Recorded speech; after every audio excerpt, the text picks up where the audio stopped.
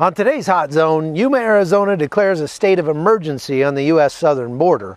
An American missionary is murdered in Paraguay, and the Israel Defense Force take it to Hamas. That's coming up. Stick around for the Hot Zone. This is the Hot Zone. Engaging with the news in a whole new way, international war correspondent Chuck Holton brings insight into areas of crisis and lets you help those affected. Hey folks, thanks for being a part of the Hot Zone podcast today. It is just too nice an afternoon to be in the house, so I didn't even bother setting up the studio or anything. I'm just out in the backyard and I'm going to do it out here. Yesterday on the story, I talked about Drew Paisler and we interviewed him.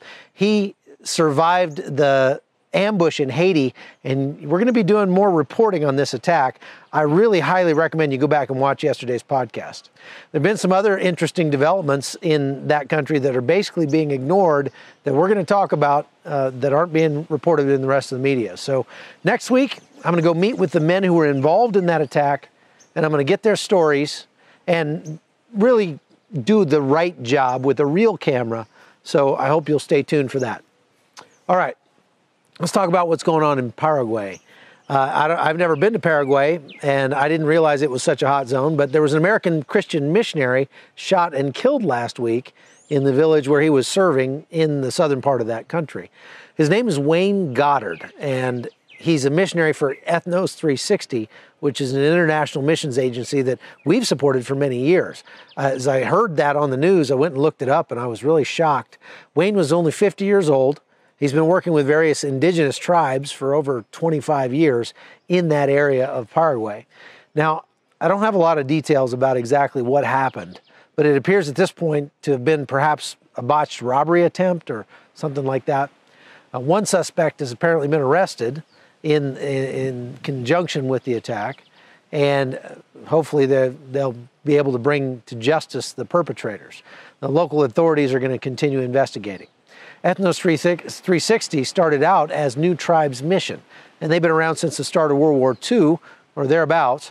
We've interviewed people from New Tribes for a long time.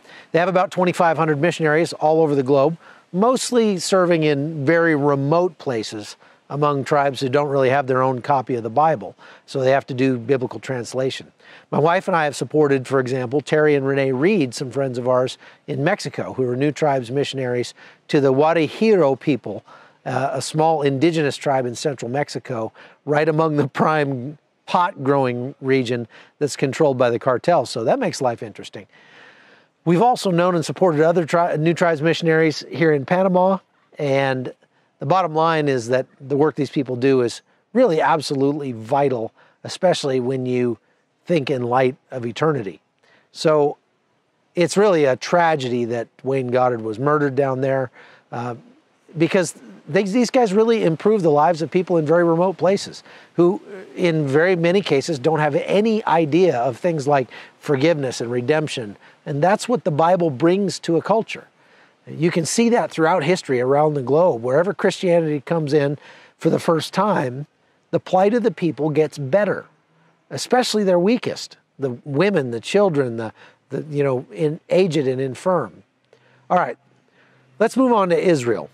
So I really would rather not talk about Minnesota Congressional Representative Ilhan Omar. She's been in the news a lot lately for anti-Semitic comments she's made just over and over again. It's almost like she really just doesn't quite get how hateful her messages are.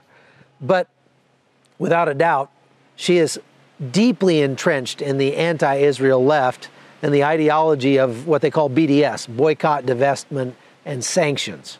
Now, the last time I was in Israel, we made a package about the BDS movement and what Israel's doing to try to counter it.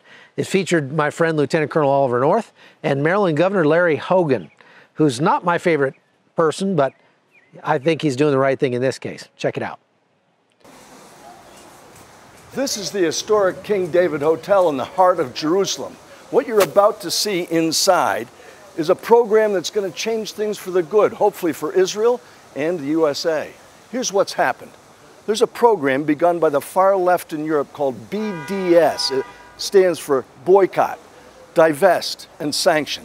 It's all an economic attack on Israel, trying to force them to make accommodations that wouldn't be good for Israel or the United States. But the governor of Maryland, Larry Hogan, is about to sign a document opening a trade agreement between Israel and the state of Maryland. It could set the example for the rest of the U.S. and maybe even in Europe. The goal of our trade mission has been to strengthen the ties between Maryland and Israeli officials and business leaders. We are committed to creating a culture in our state where all businesses can grow and thrive. And in this increasingly competitive economy, where companies can and do locate virtually anywhere, we are looking beyond our borders for more opportunities. Give us a sense for what businesses you see as prospering from this, both here and home. Well, we already have 24 Israeli companies headquartered in Maryland, and we signed deals with about 4 or 5 more since we've been here, mostly in the cyber, security, and defense industries, but also in biotech, biohealth kinds of things where Maryland is strong, and so are they strong here in Israel. A sense that you may be setting an example for other governors in the United States. Well, I don't know. I'm not really trying to set an example for anybody. We're just doing what we think is the right thing to do. This has been a tremendous week for us, business-wise, but also culturally, just getting to know some really good friends here in Israel. From Jerusalem, I'm Oliver North. For NRA TV. Now, Ilhan Omar has been consistently supporting groups like the Council on American Islamic Relations, which is also known as CARE. CARE has been tied without question to the terror group Hamas in the Gaza Strip and elsewhere. They're a publicity and fundraising wing of that terrorist organization. Now, just so you understand a little bit about who Hamas really is, I want to show you a couple of videos about that organization that were produced by the people who have to deal with Hamas a lot, the Israeli Defense Forces. I'm right now standing in front of the opening to a Hamas terror tunnel located just meters away from a civilian community here in southern Israel, Ein Shlosha. This tunnel is one that is not built for humanitarian aid, to smuggle goods, or anything along those lines. This was a tunnel built by Hamas for one clear goal: to commit acts of terror against the civilians that are living in this area. This tunnel originated in Khan Yunis and extends into Israel for more than a mile. You can see here are wires along the side of the tunnels. These are used for electricity, and other tunnels that we found even had phone wires. These are tunnels that are built with high-quality cement that comes into Gaza from Israel as humanitarian aid. On average, every one of these tunnels costs roughly $3 million. Multiply that by the amount of tunnels that we found, and that leads to about $100 million that could have been invested in schools, in community centers, in hospitals, and mosques within the Gaza Strip. This tunnel, and others like it, clearly reflect Hamas's priorities. Rather than invest time and resources in the population of Gaza, Hamas instead chooses to invest in acts of terror against the Israeli public. This is the true face of Hamas. Now, I think it's absolutely astounding that we have an ardent supporter of CARE, a literal terrorist-supporting organization, serving in the U.S. House of Representatives. To make matters worse, she's regularly making speeches calling the 5 million men and women who support the Second Amendment and belong to the National Rifle Association a terrorist group. So the irony there is just a little too thick, so you'll have to forgive me for getting political for a moment. What's even more annoying is how the left tries to attack anybody who criticizes Representative Omar for her incendiary rhetoric. I mean, shouldn't we be able to use our freedom of speech to say we disagree with what she's saying? And they say our criticism is inciting violence when she's supporting Hamas, and Hamas is calling for and engaging in violence very literally on a daily basis. It's one of those things that just kind of leaves you shaking your head and wondering how somebody's worldview can get so out of whack with reality. Now, speaking about out of whack with reality, let's move on to San Francisco. Today's the anniversary of the great San Francisco earthquake of 1906, which was absolutely incredible tragedy. Massive 7.9 earthquake, which killed as many as 3,000 people and devastated most of San Francisco.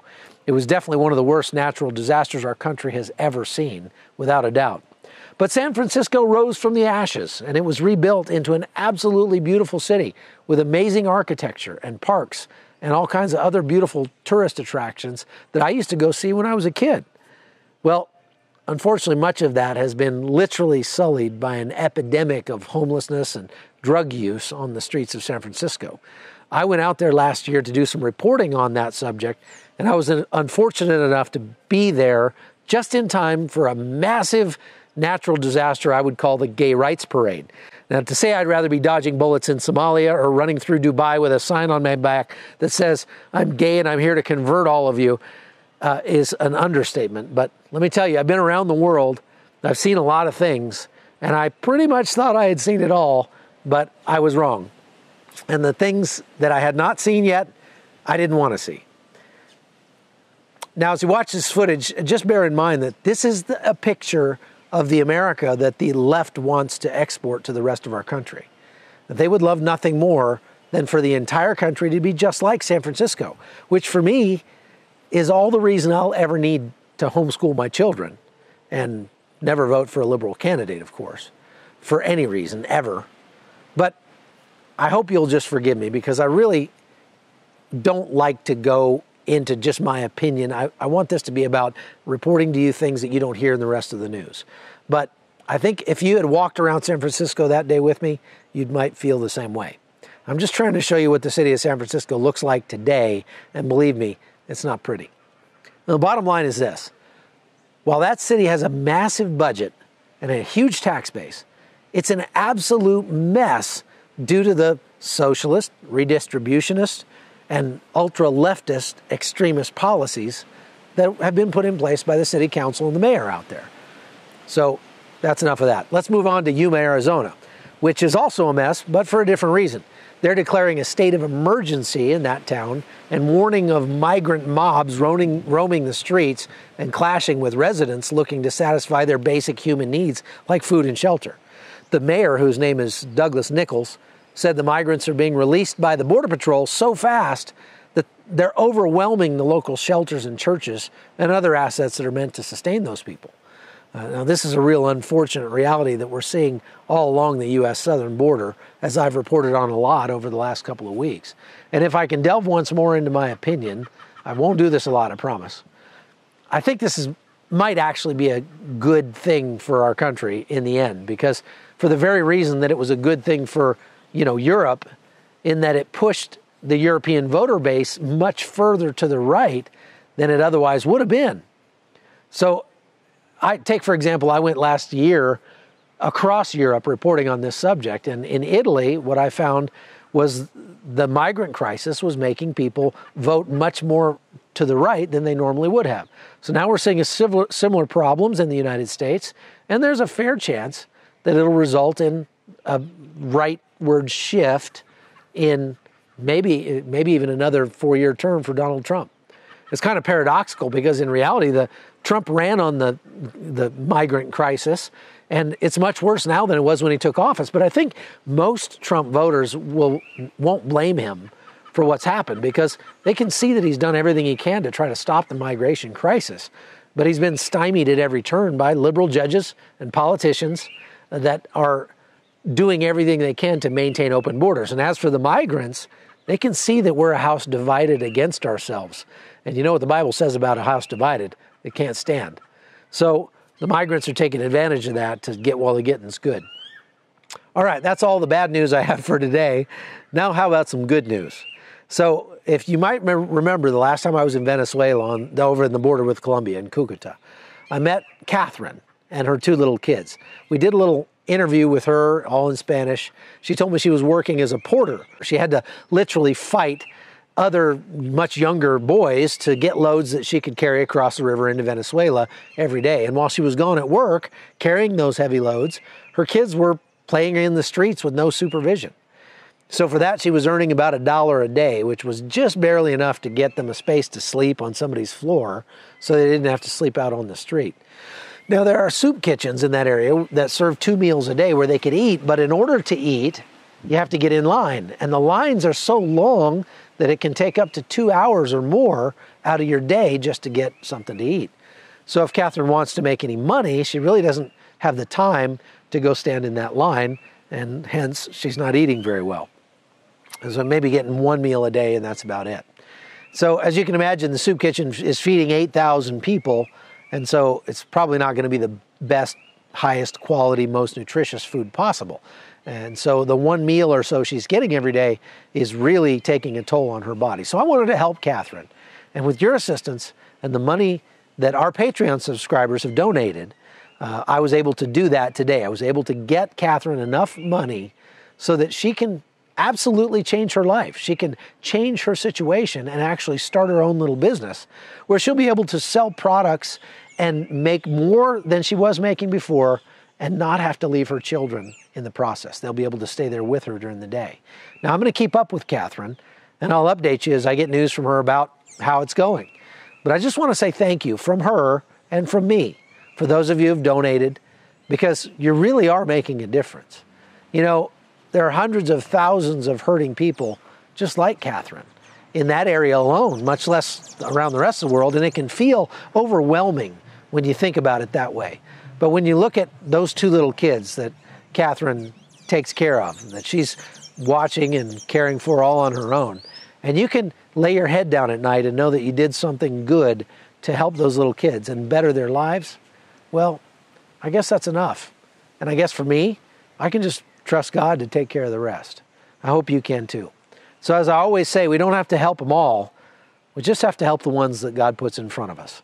And that's what we're trying to do here on the Hot Zone podcast. So thanks for making the news a little better for Catherine and for her family. And I hope you'll continue to watch and share this podcast with your friends. So until tomorrow, I'm Chuck Holton. Thanks for watching.